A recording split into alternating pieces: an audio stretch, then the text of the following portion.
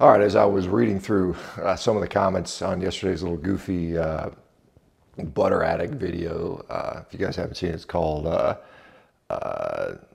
Don't Make My Mistakes or something like that. So a little bit of humor. Some of you guys appreciated that. But there was this one comment in there that most of them were like, ha, ha, ha, funny, you know, hilarious type stuff. But one comment, this is from a person called, I guess, Carol Brown, 2808, says that, hey, I have been doing this, you know, sort of almost 6 months. I've been doing a carnivorous diet. I've been eating beef, butter, bacon, and eggs, per guys like Ken Berry, I suppose. And I'm disappointed because I had a high LDL cholesterol of 197, and then I went and got a CT scan of my heart, and it came back with 40% blockage in one of my vessels, and frustrated, right? And so what I would say to that, or, you know, because I don't know the details about, you know, other than what she wrote. And so first thing I would say is that, number one, why are you doing the diet in the first place? You know, is there some sort of health issue? Losing weight, improving diabetes, improving pain, autoimmune disease, mental health? I don't know. I don't know why you're doing the diet. So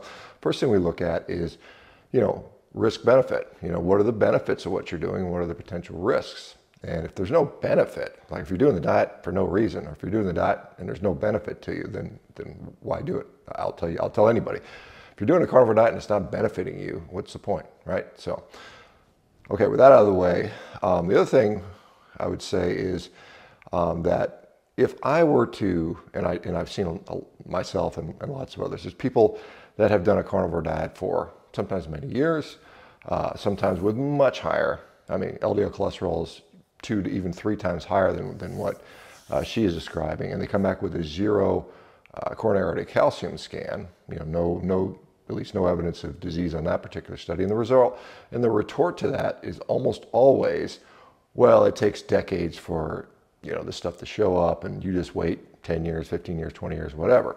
And so when you look at the converse, you know, you've been doing this diet for less than 6 months. I don't know how old you are now. If you're over 40 or 50, and I'm not sure what the age is, the odds of, and depending on what your diet was before, for the preceding 10, 15, 20 years, most probably that little stenosis or calcification, if that's what it is, that was found, you know, depending if it was a coronary calcium score or a angiography, and it's unclear from what you've listed there, but that there's a very good likelihood that that was pre-existing and it's been there for 5, 10, 15, 20 years. Who knows? I mean, it depends. So you know, to you know, get a study with no baseline to compare it to, we don't know the direction. Is it increasing? Is it staying the same? Has it increased? Has it decreased a little bit? Occasionally we see some people actually decrease it. So we don't really know. Don't know if you're getting benefits from the diet. You know, what I would say, you know, and again, without any information, I would say, well, what are my overall risk factors for cardiovascular disease? And there are many, you know, diabetes, obesity, smoking, family history, hypertension, inflammatory markers.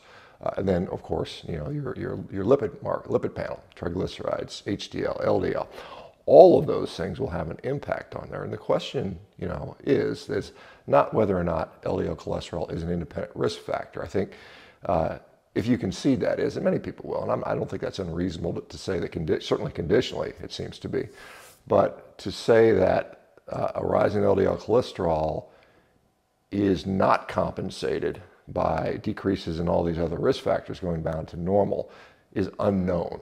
I'll say that I believe that's unknown. Now, some people say, oh, even still, it's still the most important thing. And I think there's a lot of disagreement, at least in some circles, about that. And so we'll, you know, like I said, we'll have some data. Now, you have heart disease. I mean, there's no doubt about it. Now, whatever you've been doing for probably 10, 20 years has led to that. And I don't know what that is, because we can't see from the post here. But so what I would, you know, like I said, you know, it's up to you what you want to do. Obviously, you know, you make your own best decisions. You know, if you want to go on a medication, if you want to change diets, that's up to you. And again, I would put it in the context of risk benefit.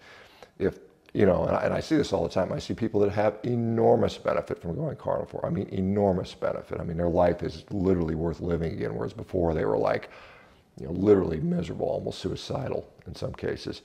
And in those cases, you ask them, hey, what about if your risk for cardiovascular disease has gone up commensurate with your perhaps LDL cholesterol or ApoB, you know, numbers going up? And many of them will say, you know, to me, it's worth the risk. I would rather feel good and be happy and have quality of life rather than having poor quality of life and doing this. And, you know, a lot of people will say, well, why don't you just take a drug, do the lifestyle, do the drug? That's a fair proposition as well. Some people don't want to do that for various reasons. The drugs do have side effects, despite what, you know, is portrayed by some folks. Oh, they're safe, they're effective, there's no downside, when clearly there are. And many people experience those. They've been on these and they've said, hey, I just don't like being on these drugs. Anyway, Carol, good comments. Hopefully this puts some insight in there. But my thought is probably that 40% blockage was probably pre-existing to your carnivore diet. Maybe not. I mean, there's some cases where you can get accelerated, rapid atherosclerotic progression, but that's fairly less common. So anyway, let me know what you guys think, and we will talk to you soon. You guys have a great day. Bye-bye.